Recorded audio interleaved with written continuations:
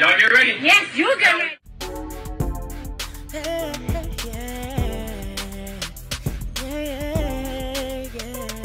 If you want the latest news in the streets, join us and tune in for the tea. Breaking news with integrity. So tell your friends and your family. It's the Lovelyti TV show, bringing you good tea and good vibes. It's the Lovelyti TV show. Be sure to share, like, and subscribe.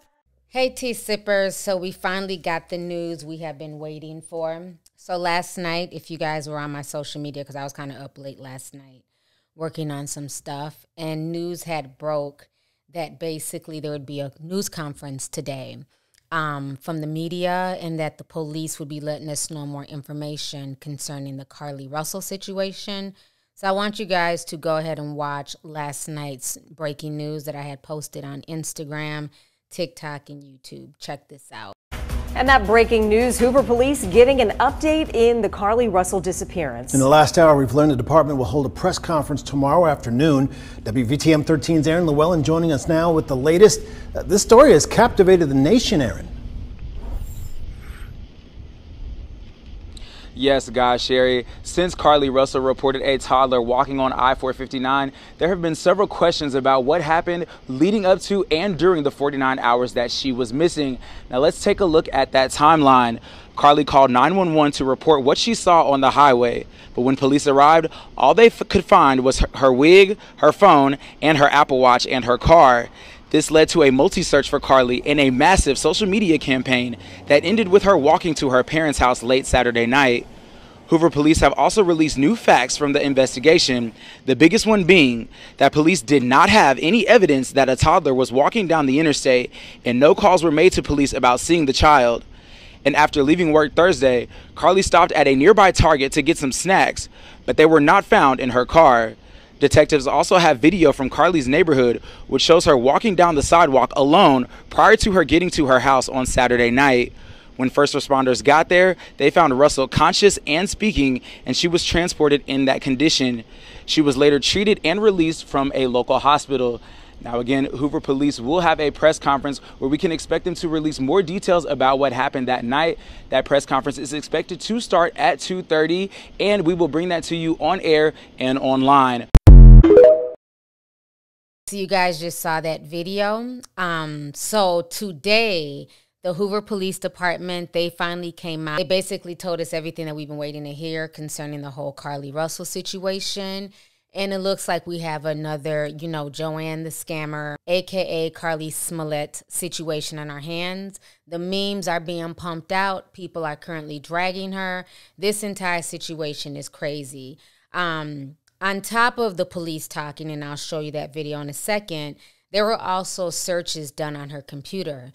And those searches include, you had to pay for an Amber Alert search, how to take money from a register without being caught, Birmingham bus station, one-way bus ticket from Birmingham to Nashville, the movie Taken, information about Amber Alerts on her work computer, and other searches that the police reveal her mindset, but they said they're not going to release that information. They also checked surveillance footage at her job. She was currently working at a spa, and it showed that she concealed a bathrobe and toilet paper when she left, and neither of those items were in the car when she went missing. Soon after that, she called 911, and data tracked that she drove 600 yards while saying that she was following a toddler along the interstate. According to Hoover Police Chief, that distance was 6 football fields, and there's no way a child would have been walking that far where nobody else saw this child or reported it to the police. So I want you guys to go ahead and listen to the news conference. Go ahead and check this out, and I will come back with the rest of my commentary. Down. Like towards 280. Towards Tuscaloosa. Okay. And was the child on the left or right side? On the right side. Were they walking northbound or southbound? They're walking towards Tuscaloosa. Walking southbound? How old do they look? Like a toddler, like maybe like 3 or 4. Did you pull over with them? Are you still with them? Yes. Okay, are you with the child right now? No, I'm not. I didn't get out of the car. I can see them though. Do you mind stay and keep an eye on them until we get there? Yeah, sure, yeah. Okay, what kind of car are you in? I'm in a red Mercedes-Benz. Is it a sedan or SUV? SUV. I mean, it's a sedan. Sorry. Can you put your hazards on for me? Yeah, they're on. Okay. Did you talk to the child at all, or did you say anything to them? No. Okay. No. Do they look like they're injured? No, they don't. Are they white, black, Hispanic, or Asian? They're white. Okay. Is it male or female? I think it's a boy, a little boy. White male? Okay, so is he wearing clothes? Yes. Okay. What is he wearing? It's a white t-shirt. It doesn't look like he has any pants on. It looks like a diaper. And you don't see any cars anywhere? No, no cars anywhere.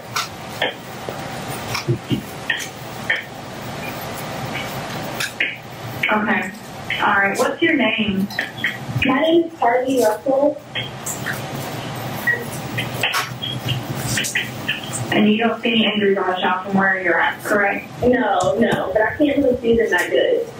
Okay, try to keep an eye on them for the best that you can, because I don't want you to lose track of them. Okay. All right, and do they have shoes on? No. Not that I can see. I can't really see that one. Okay. All right, I've got them on the way, okay? Just try to keep an eye on them. Officers are on the way, okay? Okay, thanks. Thank you. Okay, in the time frame. Carlee's 911 call remains the only report of a child on the interstate, despite numerous vehicles passing through the area at that time. No one has called to report that a child is missing, and the Hoover Police Department did not locate any evidence of a small child walking down the interstate. Data from Carlee's phone, including her Life 360 app, shows that she traveled approximately 600 yards in her vehicle while she was on the phone with 911, stating that she was following a child. 600 yards. That is 6 football fields straight. 600 yards. The Hoover 911 Center received a second call from Carlee's mother, stating that a relative was on the phone with her when they heard Carlee scream, and then they had an open phone line. Hoover police officers arrived on the scene within 5 minutes of being dispatched, and several other officers arrived shortly. They located Carlee's wig and cell phone in the grass near the vehicle.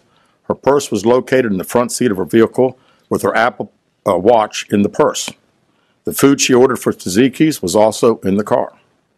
The items she purchased from Target, as well as the items taken from her place of employment, were not in the vehicle, nor were they located anywhere around the scene. Hoover police deployed all available assets from the point in the search for Carlee. Additional resources were called in to include our own drone unit, crime scene investigators. Numerous detectives responded to the scene. Throughout the day Friday, officers from surrounding local and federal agencies assisted Hoover police in the search for Carlee Russell. Officers returned to the scene on 459 to conduct a thorough line search for evidence. K-9 teams from the Jefferson County Sheriff's Department responded to check for any sign of Carlee, the child that she claimed to see, and anything else that could be considered evidence in this case. Those searches all turned up empty. Private citizens, including search parties organized by her family, friends, began looking everywhere that they could to find any trace. These searches took place throughout the day Friday and again on Saturday, yielding nothing. At 10:44 p.m. on July 15th, the Hoover 911 Center receives a call from Carlee's residence stating that she returned home on foot. In subsequent investigations, detectives obtained surveillance footage of Carlee walking down the sidewalk alone prior to arrival at her residence. She was conscious and speaking with paramedics when she was transported to UAB. Detectives were able to obtain a brief statement from her prior to being treated and released. During the statement, she told detectives that while traveling down the interstate, she saw a baby walking down the side of the road and called 911. She stated when she got out of her vehicle to check on the child, a man came out of the trees and mumbled that he was checking on the baby. She claimed that the man then picked her up and she screamed. She stated he then made her go over a fence. She claims he then forced her into a car, and the next thing she remembers is being in the trailer of an 18-wheeler. She stated that the male was with a female However, she never saw the female, only hearing her voice. She also told detectives she could hear a baby crying. She told detectives the male had orange hair with a big bald spot on the back. She said she was able to escape the 18-wheeler and fled on foot, only to be captured again and then was put in a car. She claimed she was then blindfolded but was not tied up because the captor said they did not want to leave impressions on her wrists. She said that they took her into a house and made her get undressed. She believes they took pictures of her, but she does not remember them having any physical or sexual contact. She stated the next day she woke up and was fed cheese crackers by the female. She said the woman also played with her hair, but could not remember anything else. At some point, she was put back in a vehicle she claims was able to escape while it was in the West Hoover area. She told detectives she ran through lots of woods until she came out near her residence. During this interview, detectives noted that Carlee had a small injury to her lip, and she claimed that her head was hurting. She also had a tear in her shirt. Detectives also noted that she had $107 cash in her right sock. Out of respect for Carlee and her family, detectives did not press for additional information in this interview and made plans to speak with her in detail after giving her time to rest. Detectives continue analyzing data from Carlee's cell phone that was left behind at the scene. We enlisted the help of the United States Secret Service in conducting this analysis. Part of what data included several internet searches in the days leading up to their disappearance that I think are very relevant to this case.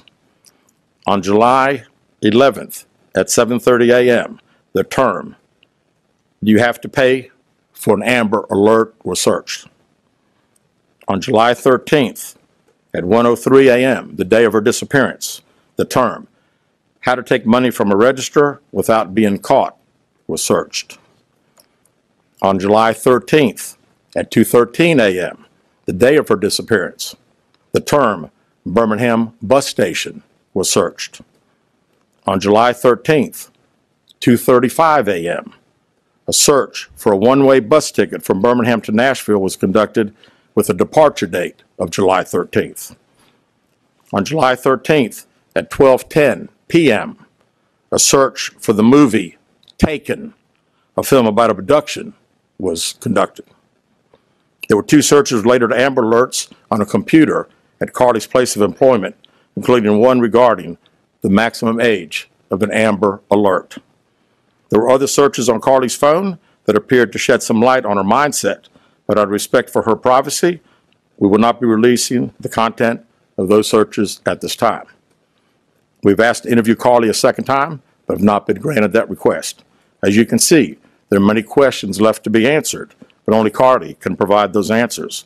What we can say is that we've been unable to verify most of Carlee's initial statement made to investigators, and we have no reason to believe that there is a threat to the public safety related. All right, so you guys just saw the news conference. So this entire situation, all right, so you guys just saw the news conference. You guys also heard the 911 call. This entire situation is just extremely disturbing.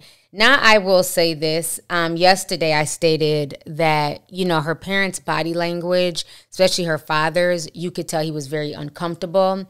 I don't want to say that her parents were in on it. I don't think they were. I think this was all on Carlee.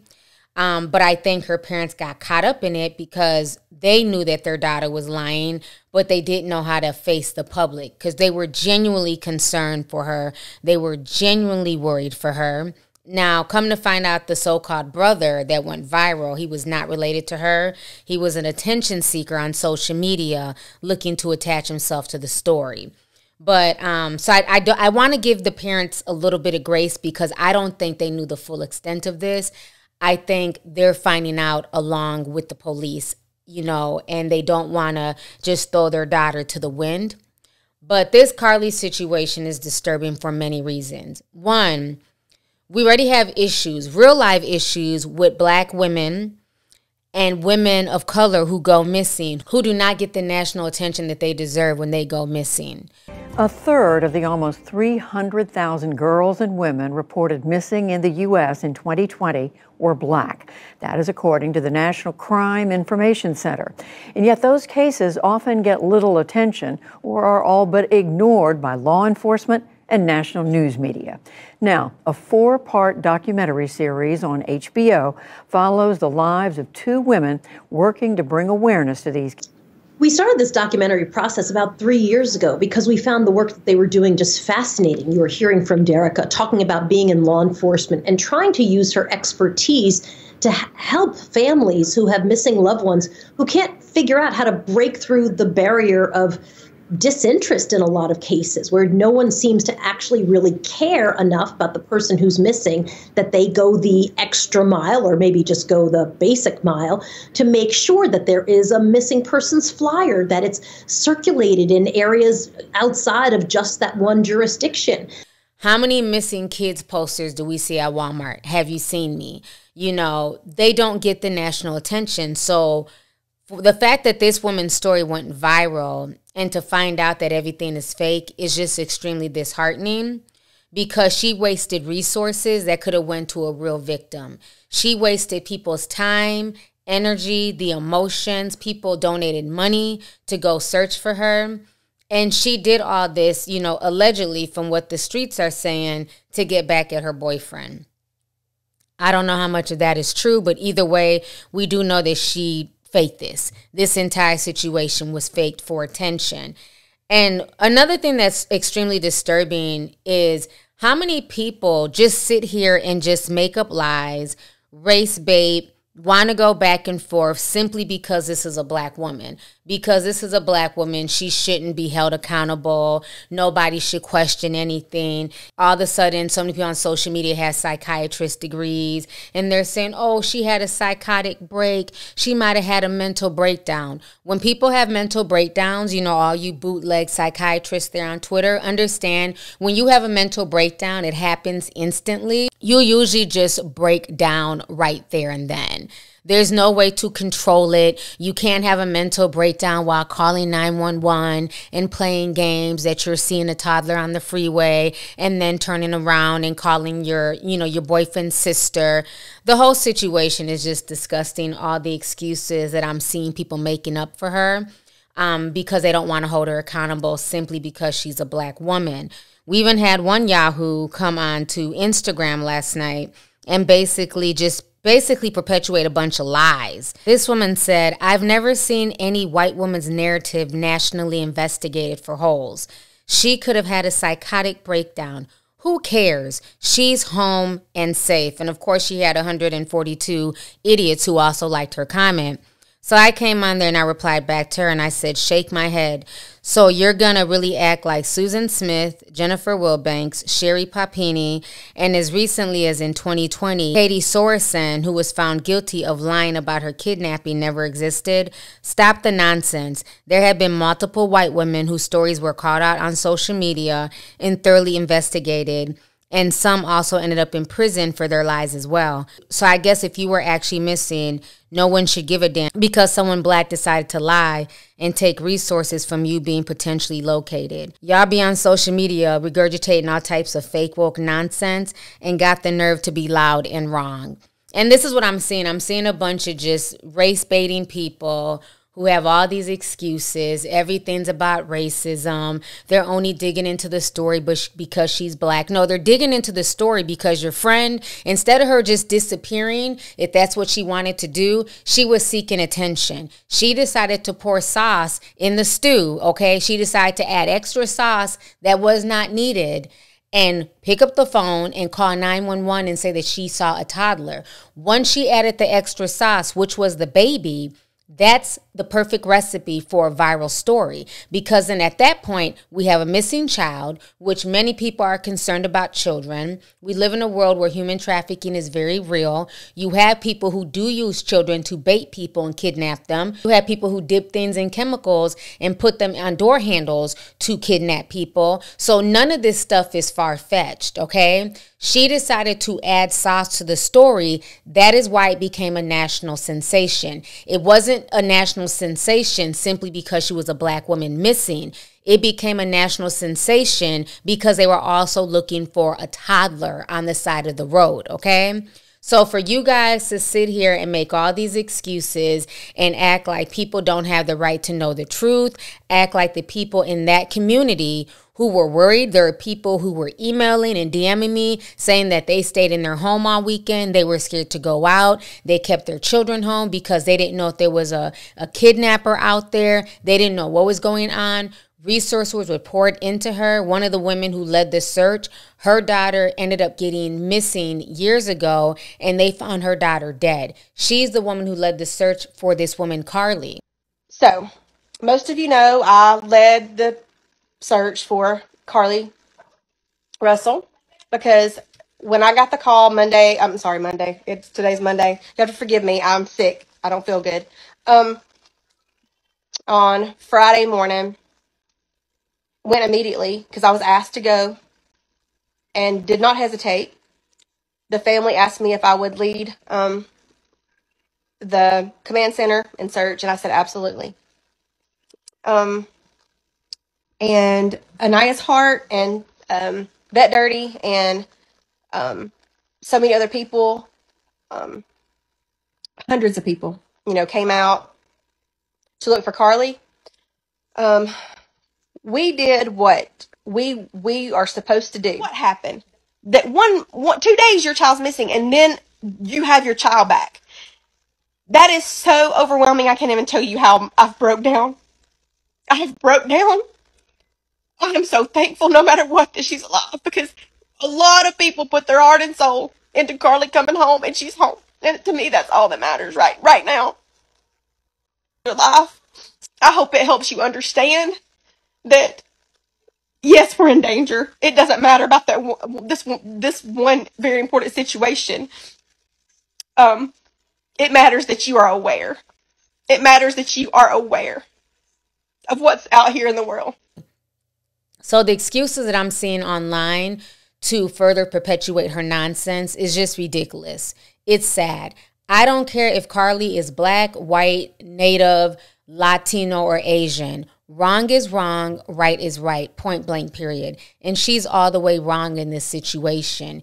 If she wanted to disappear and leave her surroundings and leave her family worried, that is on her. She could have quietly did that. Instead, she chose to include other people into her lives who believed her, who then took it to social media. And social media did the right thing. They rallied around this story. People like myself, my mom, and so many people were genuinely concerned. We prayed for her. We wanted her to come back safe and sound, which thank God she did. But the fact that she lied, that is a whole nother issue, and that is the part that's troublesome. You have too many people out here who are looking for attention and willing to seek attention by any means necessary, and it's really sad. And then you have a bunch of yahoos who sit here and who want to race bait and make excuses because for no other reason than the fact that she's black. Because trust me, if this was a white woman, this lady who left this comment, she wouldn't have had the same energy. That white woman would have been all types of Karens. She would have wanted her in jail. She wouldn't have been talking about a mental evaluation or I'm safe at this white woman's home.